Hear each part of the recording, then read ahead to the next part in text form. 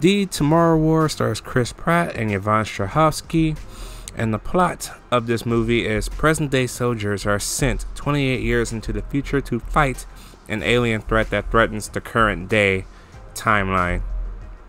So technically, people from the future needs help. They send the future versions of ourselves ahead in time to help fight with this war. Otherwise, our current timeline will go extinct, pretty much. This was a pretty decent film.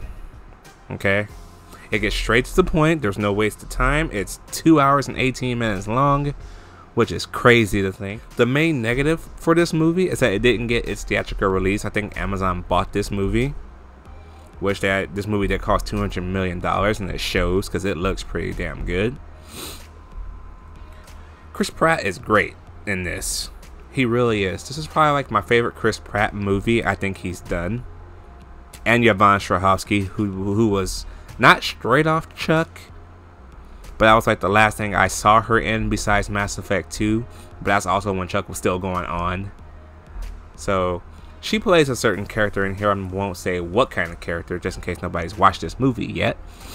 But she's in this movie, and she is great. She has the best action scenes throughout the whole movie, and Yvonne Strahovski deserves it.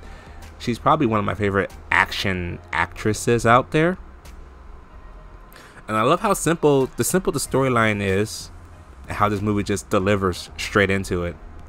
You don't get that nowadays. Sometimes movies like to take their time, but no, it sets up what it needs to set up, and we get right into it, because we still have another 2 hours to tell you everything else you need to know about this the future timeline, and why things are happening the way they do, and who or what is in this future, you know.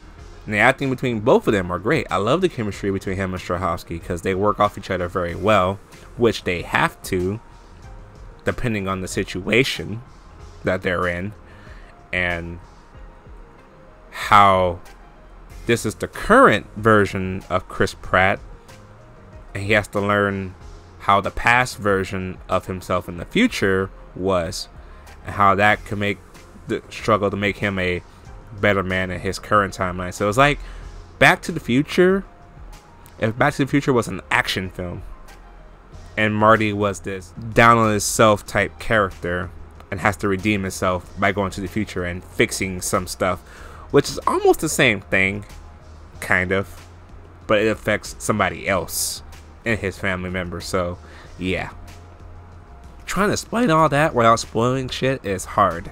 So yeah, other than that though, this was a fun action movie. It just had COVID rocking his boat, you know, because this movie could have made some good money, but especially with Chris Pratt, I feel Chris Pratt alone, his movie should make at least decent amount of bank, because Chris Pratt is like really underrated. Really underrated, and he deserves to have that much more respect for also being an actor that was like heavy set, and he went and lost all that weight to do Guardians of the Galaxy, and he's kept himself that way ever since. It's crazy the dedication he took to do this, so I give him that too. So my hats are off to him too. Hopefully I'll see Yvonne again and more stuff, but I'm giving the Tomorrow War a B because it was fun.